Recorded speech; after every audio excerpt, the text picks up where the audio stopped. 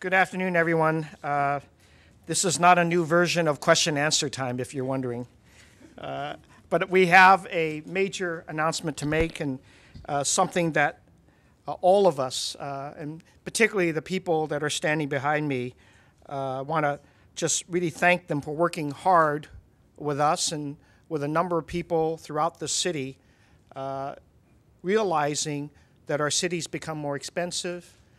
Working families, and particularly those who earn minimum wage, have struggled longer hours to try to make ends meet. Recognizing that we've had a tremendous effort being given to create and sustain jobs in the city, and we want to continue doing that. But beyond the jobs, it's also about how much you make and how much you can get home so that you can take care of your families and pay the high rents and all the other things that costs sometimes beyond our control are increasing. And I'm grateful that last year we made this announcement, and I repeated it earlier this year at the State of the City address, that we thought it was the right time to make a significant boost to the city's minimum wage for our lowest paid workers. I pledged to work with all of the different businesses, small and big, with workers themselves, their representatives, with economic experts, with the members of the Board of Supervisors, to try to reach a consensus around raising the minimum wage here in the city.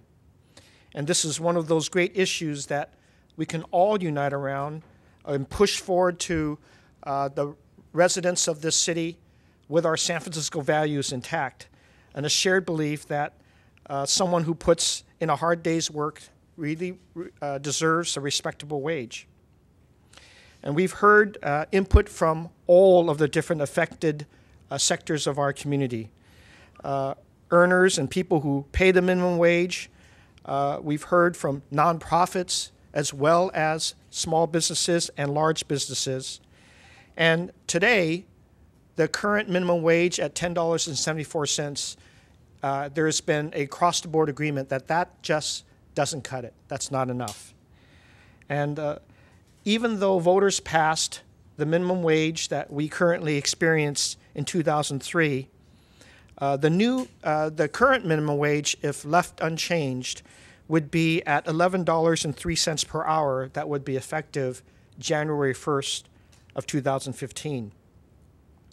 The consensus measure that we are proposing to have to the voters, and I'll be the first, but I know everyone behind me is going to be very proud to have this very public discussion with other businesses, small and large, with our nonprofits, with residents, with voters in San Francisco.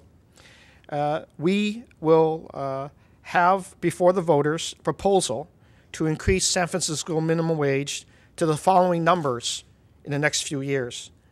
Beginning on May 1st of 2015, we propose $12.25 per hour.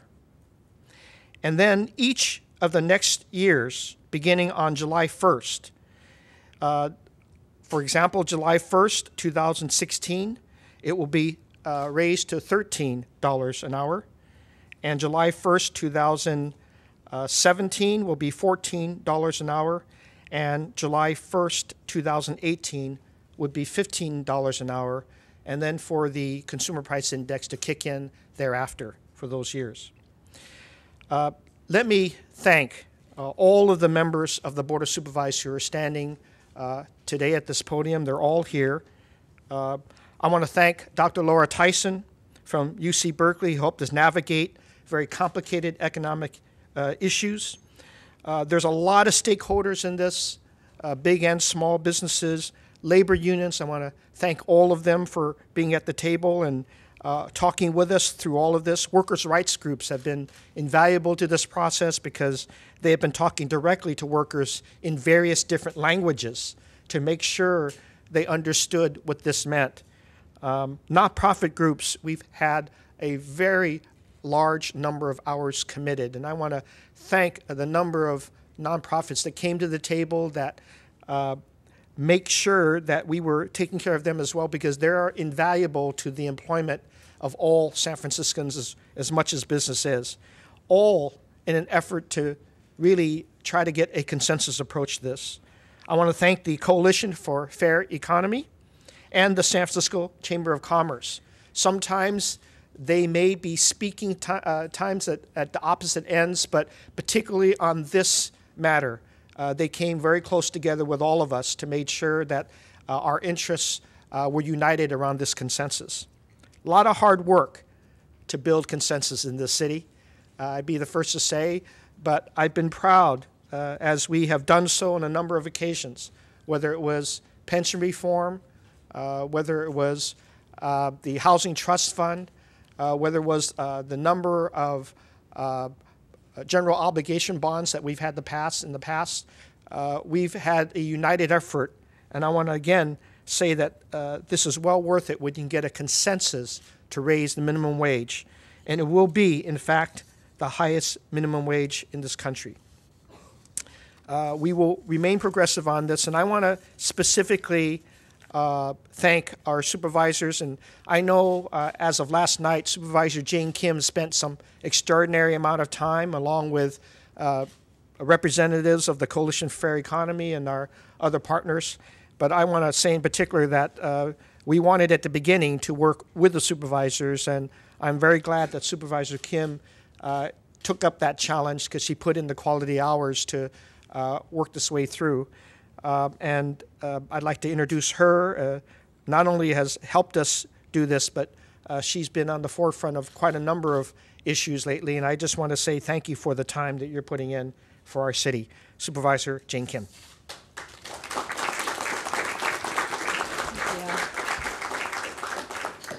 Thank you, Mr. Mayor. And I can't tell you how happy I am to be here today. San Francisco is yet again setting the bar for workers' rights and an equitable economic growth agenda, and we are doing it together.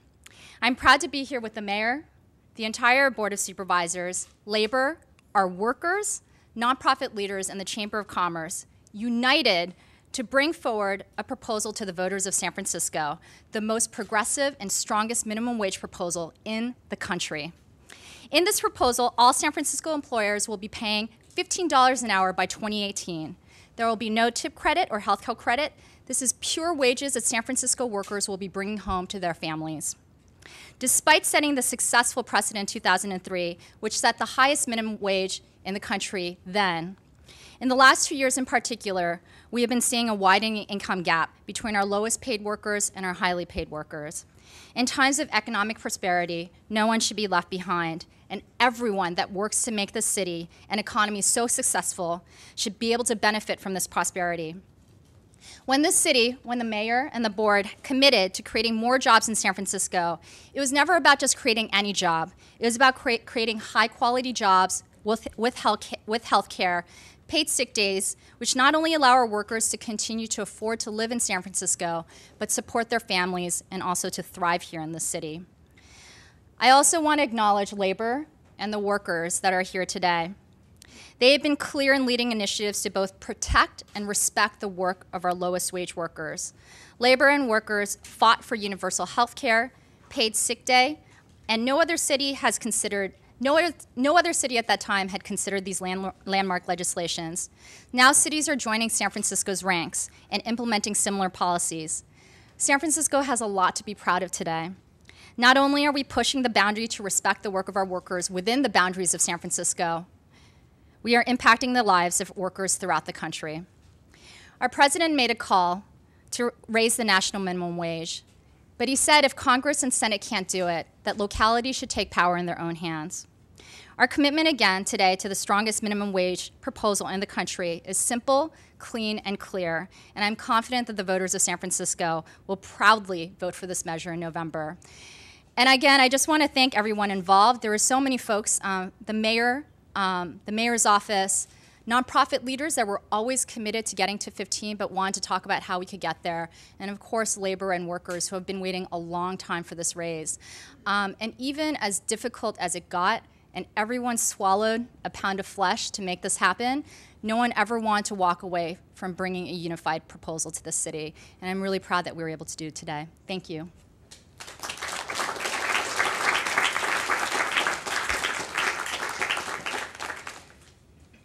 The Coalition for Fair Economy has been working the streets lately, and you've seen them out on all the street corners. We were very cognizant of that.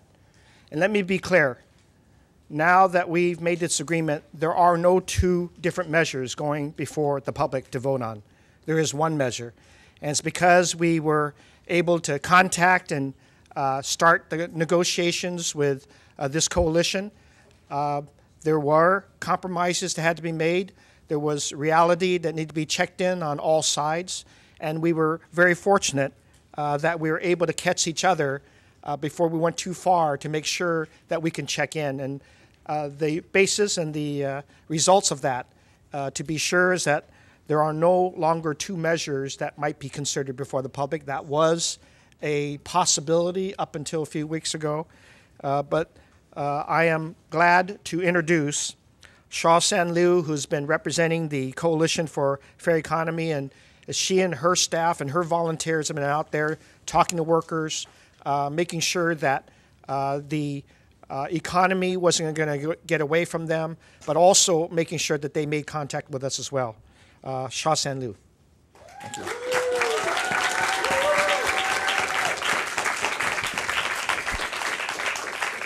Good afternoon. My name is Shasan Liu, and I'm here representing the Campaign for a Fair Economy.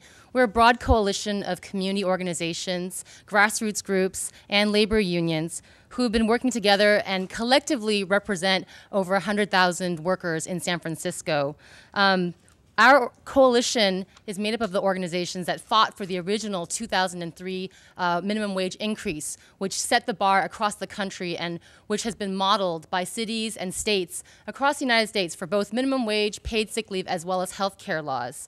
And we're very proud of that work, but as has been mentioned by both Mayor Lee and Supervisor Jane Kim, the minimum wage as it stands now is far too low to help workers meet the rising cost of living in San Francisco.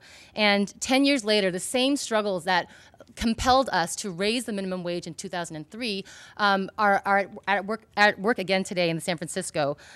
We see that workers are falling behind when it comes to paying the rent, paying basic living expenses. When the average one-bedroom apartment rents for $2,775 in the city of San Francisco, working families cannot afford to survive here, let alone thrive, raise families, and have long-term futures in the city. So many in our communities are homeless, are working 2 to 3 jobs to make ends meet, are doubling up, living in SRO cramped rooms with shared bathrooms and kitchens, or living, 4, 5, 6 people in one-bedroom apartments to be able to pay those rents. And that's just not right. San Francisco can do better. San Francisco should not be leading the country as the #1 fastest growing wealth divide in the nation. That's not the legacy we want to leave. And that's why we are so pleased today to be standing with this broad coalition, including working with the mayor's office, the Board of Supervisors, and other groups to reach a consensus measure. Our consensus measure will raise the bar by getting all workers to $15 in 2018 and ensure that no minimum wage worker in San Francisco goes without an increase. Over 100,000 of our lowest paid workers in San Francisco will benefit from this increase. It puts hundreds of millions of dollars into workers' wages, which means money going directly to local businesses to fuel our economy, drive consumer spending, which is 70% of our local economy. And I wanted to put in perspective what this means for an actual worker. The Campaign for a Fair Economy is made up of organizations that fight every day to ensure that the lowest wage workers in San Francisco get a decent chance at surviving and thriving in San Francisco in many ways and around many different policies, including housing and healthcare and education. And for the people that we represent, in May Day of 2015, they're going to see a pay increase that equals about $240 a month for a full-time worker.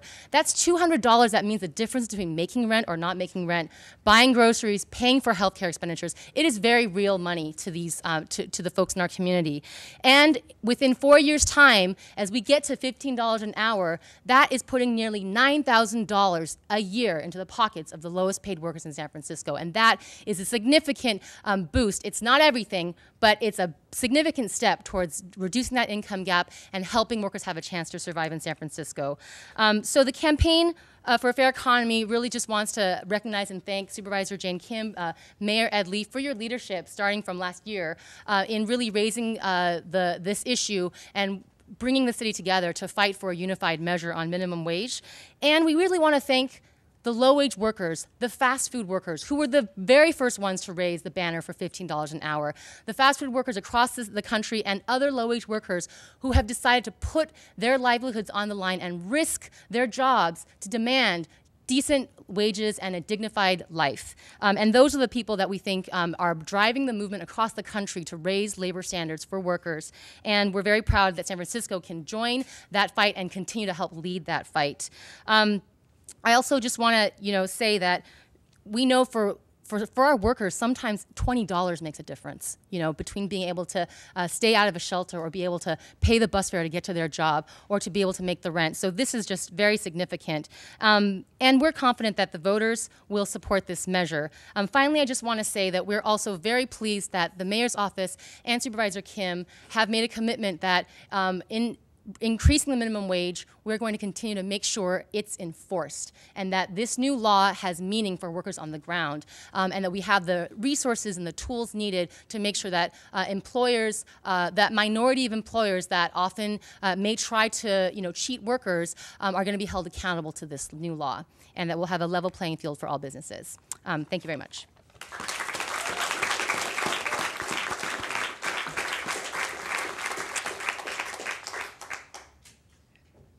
I'm very proud of the city. As you've learned recently, our unemployment rate went down to 4.4%, and that's one of the lowest anywhere in the country, and certainly in the state of California. We want to continue employing as many people as possible in both the private sector and the public sector, in nonprofits as well. And a partner in doing so, and wanted to make sure that you knew that working on this particular topic was extra sensitive for the San Francisco Chamber of Commerce. Yet it was something I think that they were proud of, that we in fact could reach a consensus with their interests as well. So let me introduce a partner in this, Mr. Wade Rose, who's here representing the San Francisco Chamber of Commerce.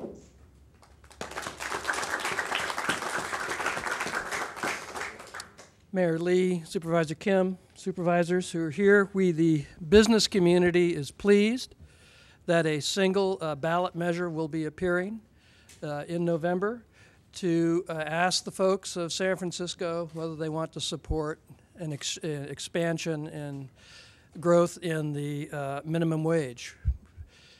The issue about the discussions we were involved with and have been involved with for months is kind of comes down to the observation that compromise is a very precious ideal that has to be exercised if it's going to remain healthy.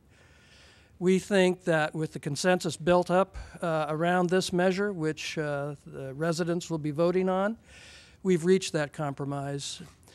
One of the kind of facts of San Francisco, which is not well understood because we are blessed to be a headquarters city, we're blessed to be a city where a huge amount of new influx of high-tech folks are coming in with their companies, is that 80% of the approximately 600,000 people who are employed in San Francisco are employed by small and medium businesses, businesses often less than 20 people. 80%. It's not the Twitters or the Dignity Healths or the PG&Es. It's the folks who have who've put themselves on the line to put a company together, a business, make employment available, who are impacted by this the most.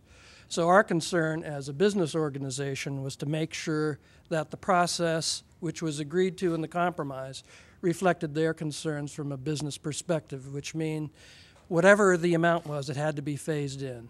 And whatever the amount was, it had to be within the means of people to afford as business owners so they could write paychecks to people who live and work in San Francisco. So I think we've arrived at that venture. It's going to be up to the people of San Francisco, obviously, to make a decision. but we are pleased that the consensus is reached. We are pleased for the work of Mayor Lee. We are pleased with the work of Supervisor Kim and the other supervisors and the entities within San Francisco who are pushing this issue. So we look forward to November. Thank you very much.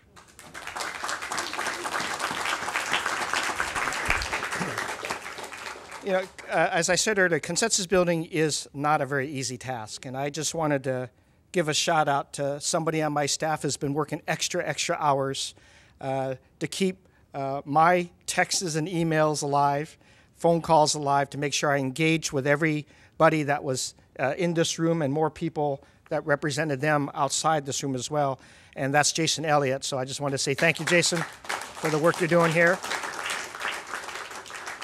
And then I'd like to just take this opportunity to invite any of our other elected officials or members here at the podium to express their viewpoints on this building of consensus, and then to get ready, for. We have a board meeting. 1 minute. Good. And if I speak one more time. All right. But again, I think all of us look forward to the discussion we will have with the public, the voting public.